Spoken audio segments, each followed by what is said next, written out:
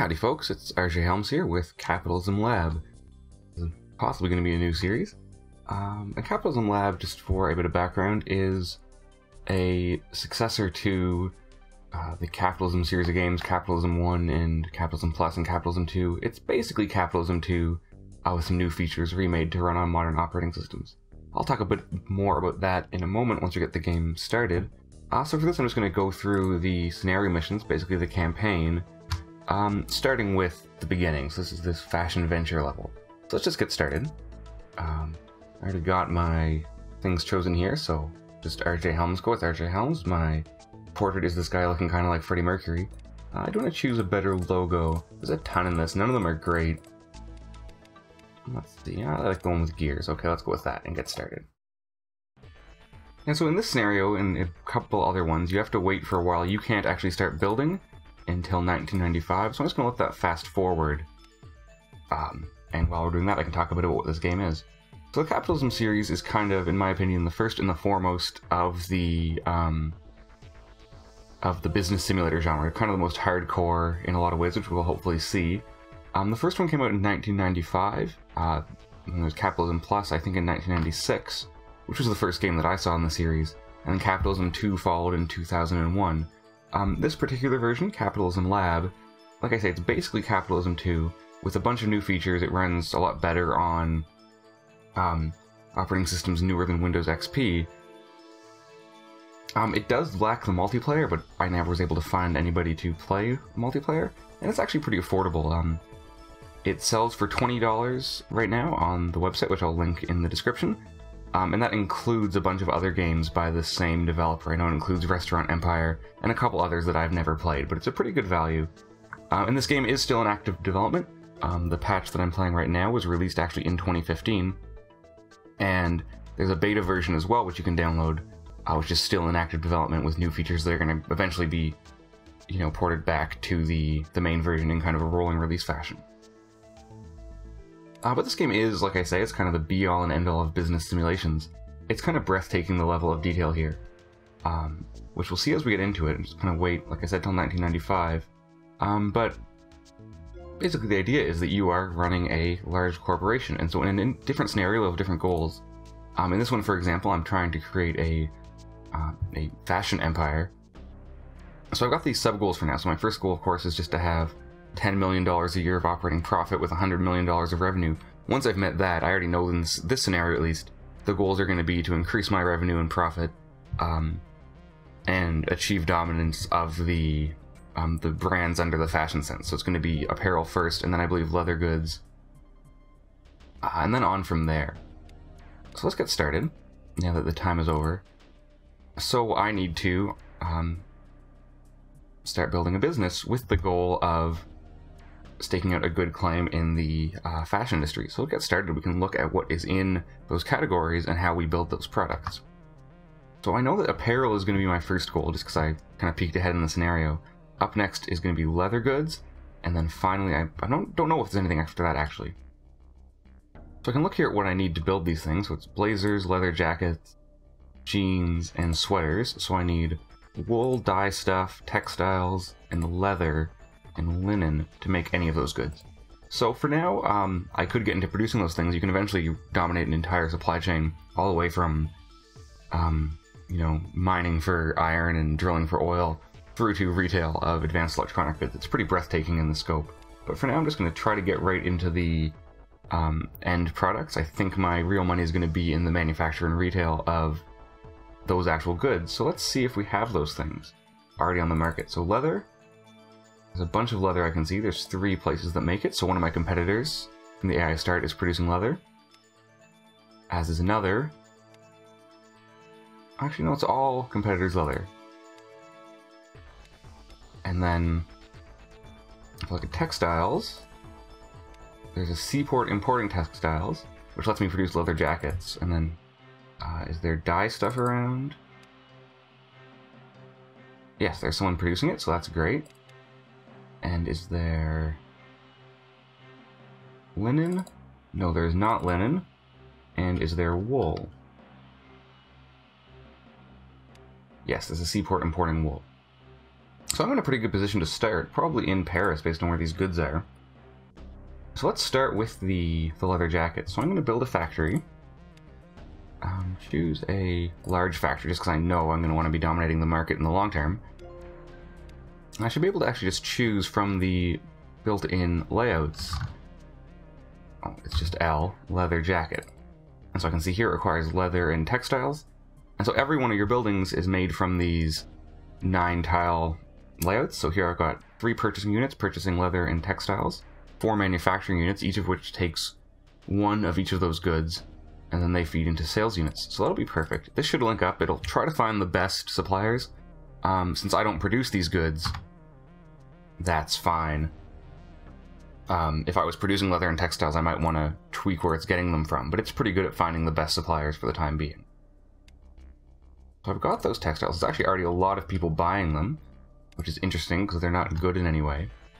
And one thing I'm going to want to do as well before I get started is go to my corporation and change my brand strategy.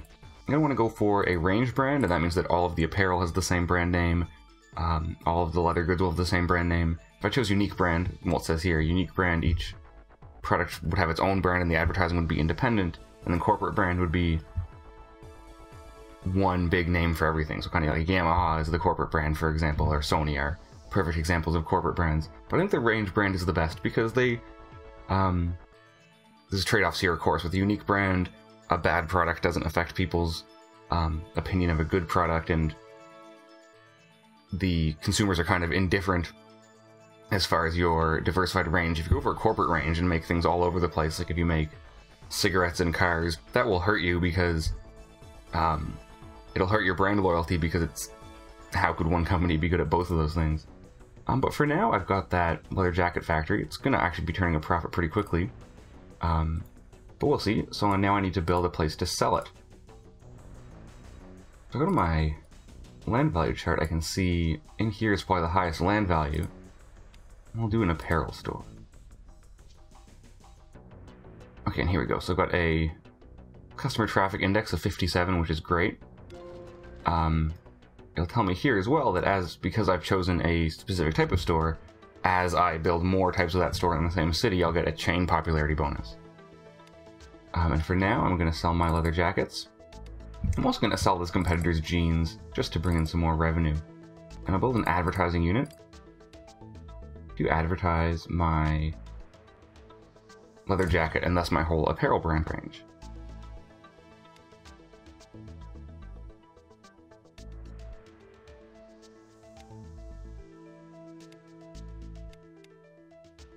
I need to tweak my prices because you can see here my leather jackets, there are local competitors who have an overall quality of 25. I only have a quality of 15, and that's probably because my jackets are too expensive.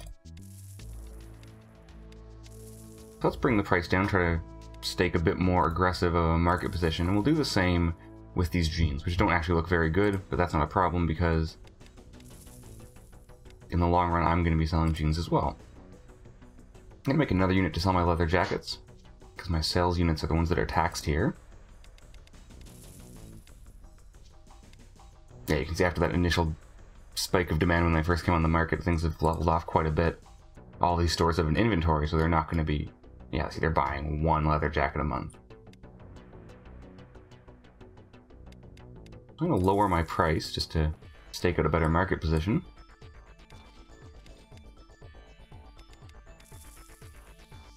I'd actually probably even sell a third place selling leather jackets here.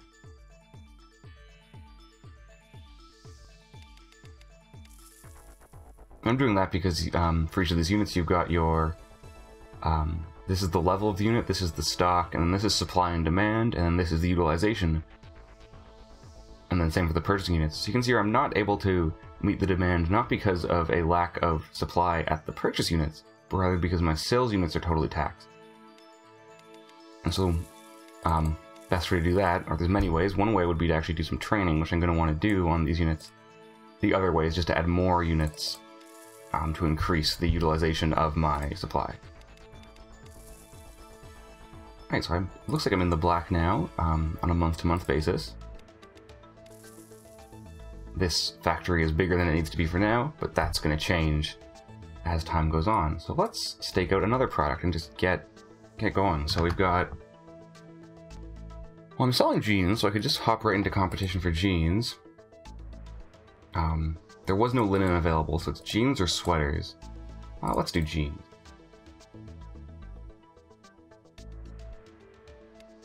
Well, another large factory to make jeans. I don't have enough money, so I'll take out a loan.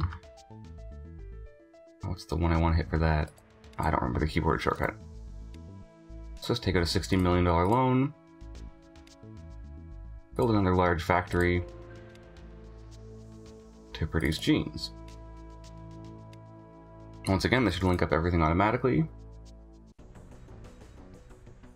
Wonderful. And so to start, I'm just gonna ditch the competitor's jeans and start carrying my own.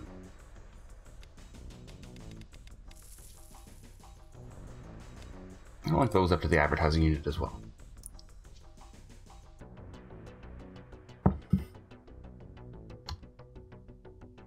So you can see here those are already way too expensive.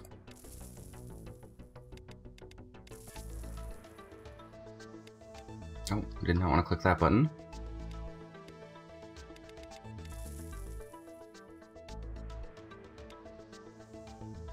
I'm going to cut my price at the factory.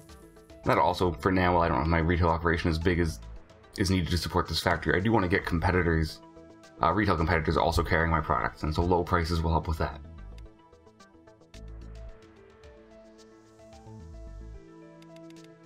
So keep bringing these prices down, and I mean, a lot of the retail game is just tweaking your prices like this. So I can see here I've got the exact same thing happening with my jeans now.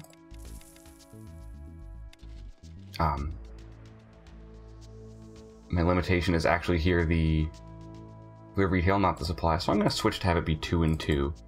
In the long run, since there's 4 apparel products, each of these apparel stores is only going to have 1 purchasing and sales unit combination for each product that it makes.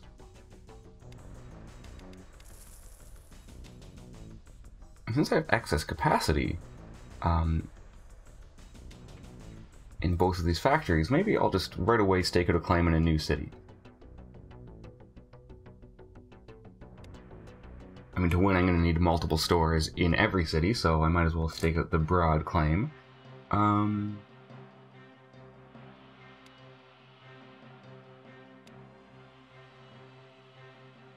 I'll go for someone with a high wage rate. Looks like Miami is the next best choice.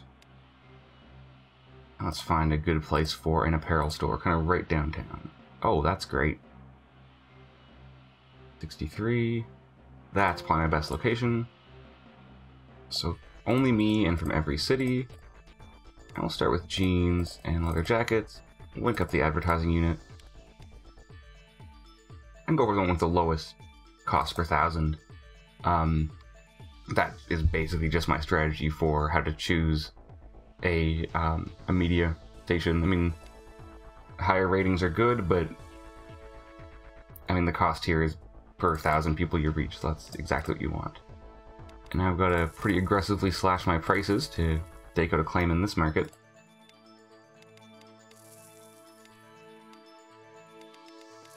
Do another pass at tweaking my prices.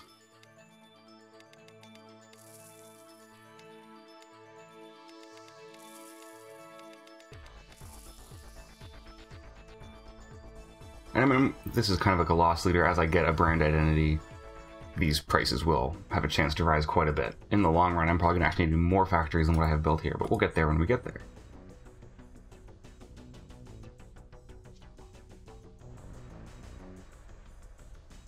I'm not sure where I want to go to next. I'm still at a bit of a cash crunch. I could borrow more money or issue shares, but I'm not sure I want to do either of those things just yet. So let's up the speed to 5.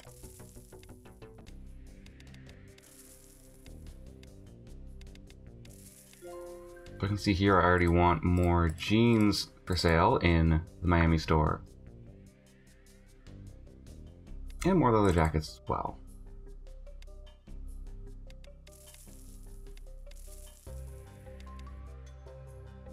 So let's look at my brands here. So I can see I've got the range brand, I've got brand awareness of 21 and brand loyalty of, or I'm down to 20, and brand loyalty of -1. So my brand rating is 19. What that means is that people are, well, aware of my brand, but my products aren't very good, which is why they don't like them. You can see here my quality of my leather jackets is 23, my quality of my jeans is 30. If I go to my manufacturing unit, you can see here it's because it's a split between production quality and raw material quality, and both of those are pretty poor.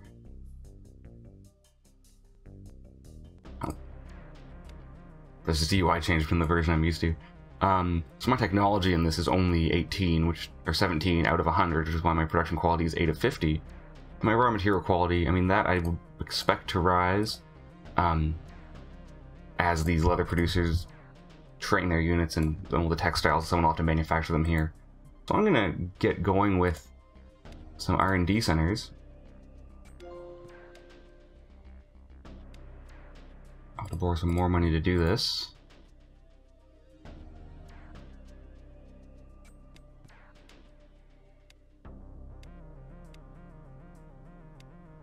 I'll have each of these. I'm going to research all of the products that I've got expertise in. That's the blazers, jeans, leather jackets. I wanted these all to be 2 years. I'm going to terminate you and make you be 2 years just right away. I'm going to do the same thing in a new factory. So that's going to be for the sweaters.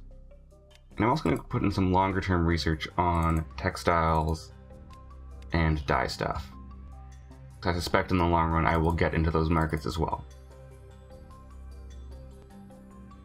And that should improve my quality in the long term, and that will also help, of course, my my brand loyalty, which is really what I'm trying to play for there.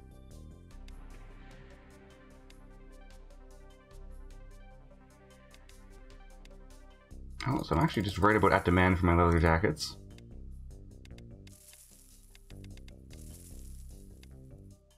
Nowhere near it for my jeans.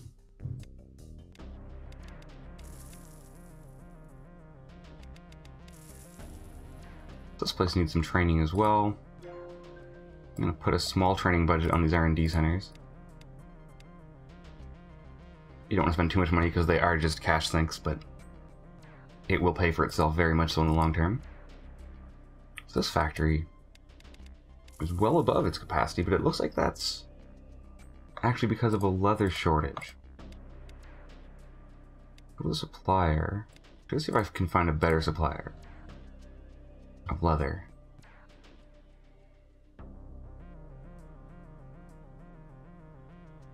The Miami Seaport is a quality of 61. Actually, these guys seem great.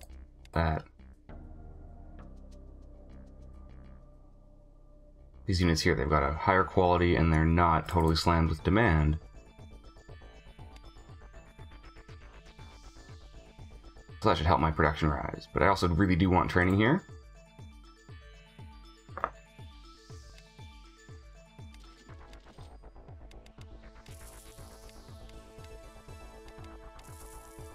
Go through all these guys once more.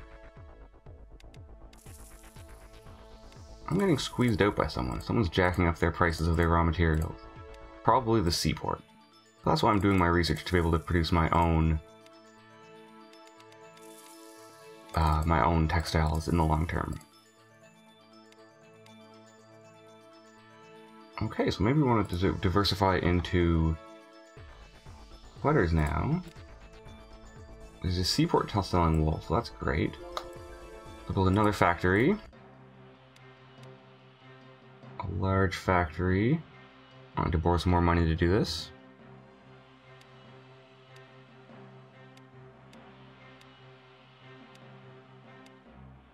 So a large factory making sweaters.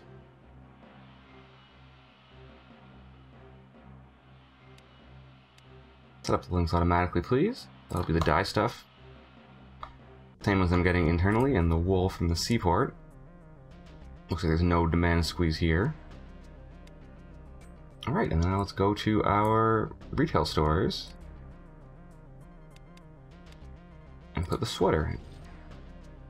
So for leather jackets, the squeeze is in the supply at this point, so I'm going to carry sweaters instead. Do the same thing here. Carry my sweaters, please.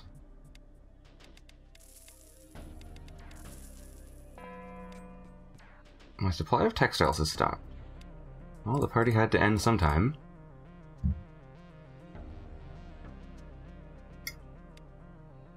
Okay, well, let's just position our sweaters on the market, and then we'll deal with that, because that's going to be a big problem.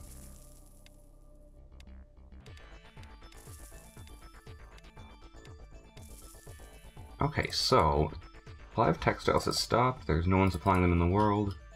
What about cotton?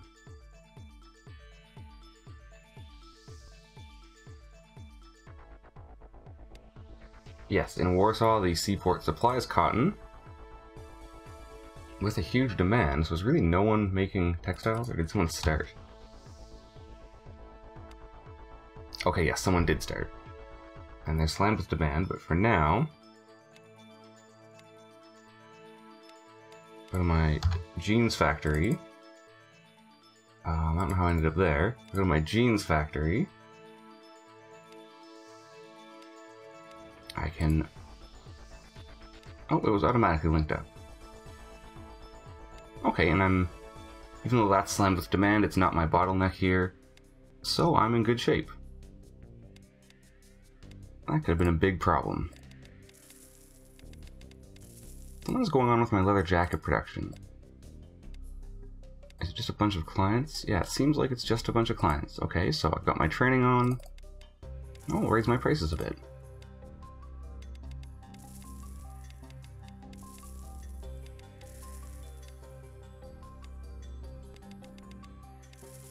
Right, I've got to keep ahead of the cost of production. There's no point in selling jeans at a loss. And it's because it seems like of this textiles manufacturer. So when my textiles research finishes, I could probably stake out a really good claim in that market, kind of as a secondary industry.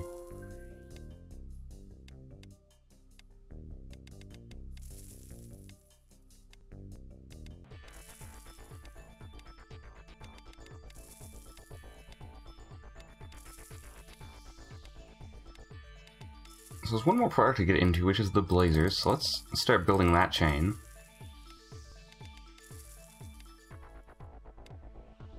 I'll go back to my manufacturer's guide. For a blazer, it is dye-stuff, textiles, and linen. Does anybody in the world make linen? No. Okay, so I'll make linen. So I need flax fiber. Does anyone in the world make flax fiber?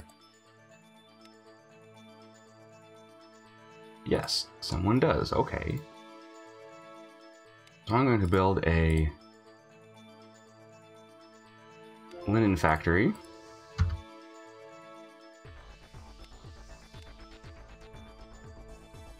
I don't have any research in linen, but that's fine. And you found our supplier, so we'll have linen on the market very soon.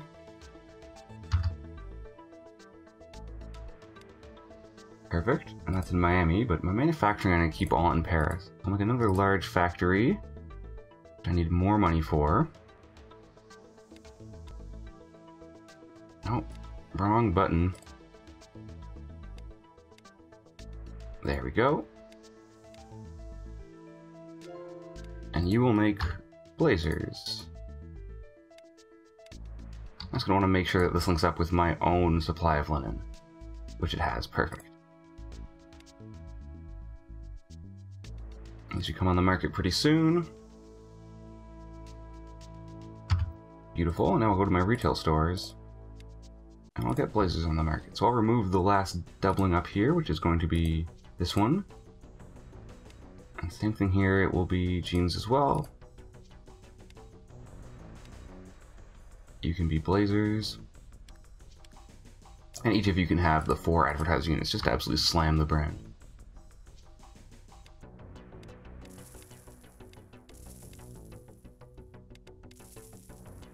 Let's go through, just keep doing a pass through our retail here. So my demand for jeans is growing pretty consistently, but I'm making a loss just because the price of textiles keeps rising.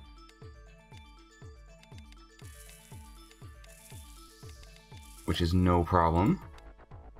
We can deal with that in the future.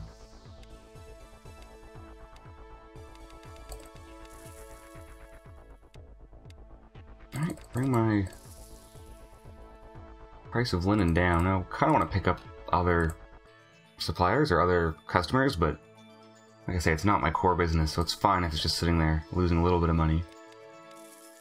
Let's bring this price down until I've got an overall score of, say, 50?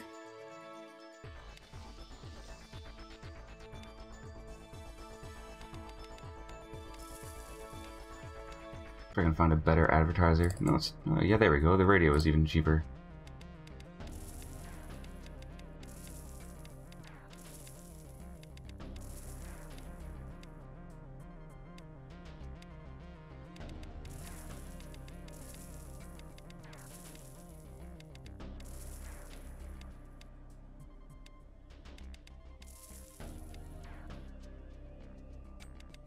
Alright, just do one last pass of tweaking these prices, and that's as good a place as any to stop.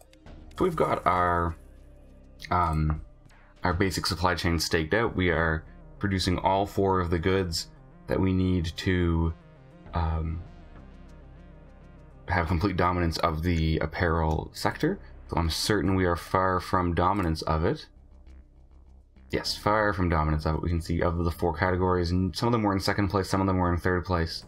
So the next step is going to be to try to meet these intermediary goals here, of which we're about halfway, and then also grow our manufacturing and retail arms into all of the cities in the world to really aggressively stake out a dominant claim in the apparel industry. Once that's done, we can move on to other goals that we'll get. The goals, basically, as you expect, are continuing ramp up of revenue and profit, and also eventually, like I said, some other sectors will be expected to take stake out a claim in, but we'll deal with those when we get there. For now, it's just still on and on with the dominating of the apparel market. So we'll deal with that more in another episode. Let me know, leave a comment below if you like this series and you do want to see more of it, or if there's anything else you'd rather see. And don't forget to like this video and subscribe to my channel if you want to see more in general. And I'll see you next time. Thanks so much.